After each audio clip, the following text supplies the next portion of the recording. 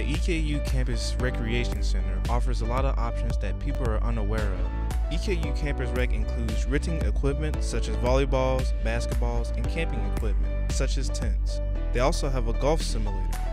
EKU Campus Rec provides club sports and intramural sports for all students. If you don't want to take part in the action, you can always referee. Certainly a job, like when you have the games in your hand, you have to go to clinics. To be a soccer ref, I had to go to one day in class. We watched videos for about a couple hours, went over the rules, and then I went to a day of on-field training where we watched the game, we reffed a game, they got us into it, and they kind of really taught us how to ref. Did you know there was a challenge course right behind Stratton? This is perfect for friends, family, or it gives you a chance to challenge yourself. The challenge course provides a rock climbing wall, zip lining, rope challenge, and a trail that you can walk.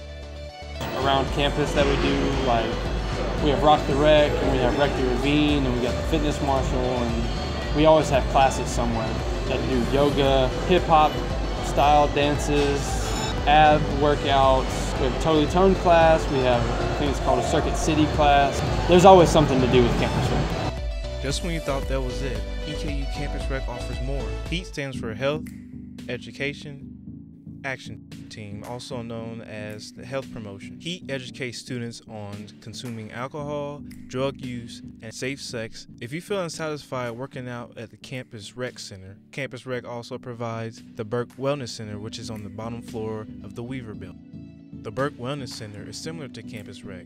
They provide weightlifting, running, also yoga. EKU Campus Recreation likes to bring the community together by having activities on campus such as the Color Run,